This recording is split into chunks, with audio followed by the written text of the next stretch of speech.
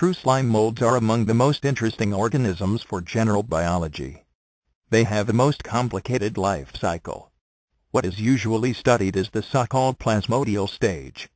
In Physarum polycephalum, an American species, the plasmodium may grow to almost unlimited size. The largest one recorded was more than 6 square meters. Plasmodia are used for experiments in cell biology by more than 40 laboratories the world over. A plasmodium can be considered a single cell for most experimental purposes. Everything inside the cell is biochemically synchronous. At 27 degrees Celsius, the cell cycle lasts about 640 minutes. There are millions of tiny nuclei, but all are synchronized. You see here a Physarum grown upon wheat grains. It then develops, like in nature, in a fractal pattern with hollow veins. On nutrient agar it will form a solid disc with gel-like veins inside.